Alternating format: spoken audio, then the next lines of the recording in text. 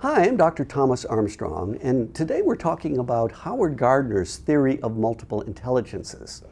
I'm working with MEDEX seminars and doing a seminar on the 9 intelligences, and one of the things that we're looking at is how the brain is connected to each of the 8 or 9 intelligences.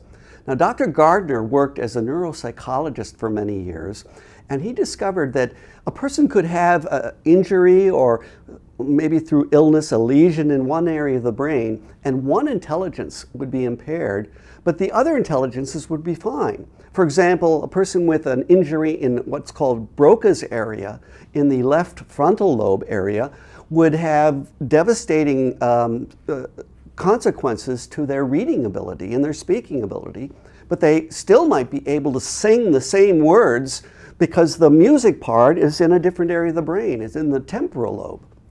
The back areas of the brain are related to picture smart, and if those are damaged, a person's ability to visualize or in some cases to recognize faces can be impaired.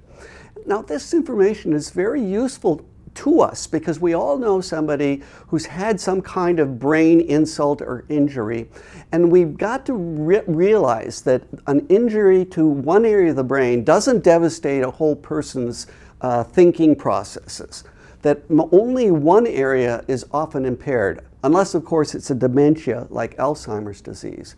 So by understanding this, we can actually use therapeutic techniques like teaching stroke victims to sing as a way of getting their language back. And in this way, we can help them recover their gifts and contribute to the world.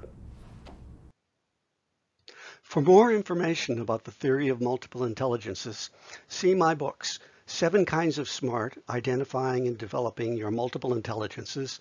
That's for adult learners and high school and college students. My book, Multiple Intelligences in the Classroom. This is for the K-12 teacher. And In Their Own Way, Discovering and Encouraging Your Child's Multiple Intelligences. And this is designed specifically for parents. Thank you.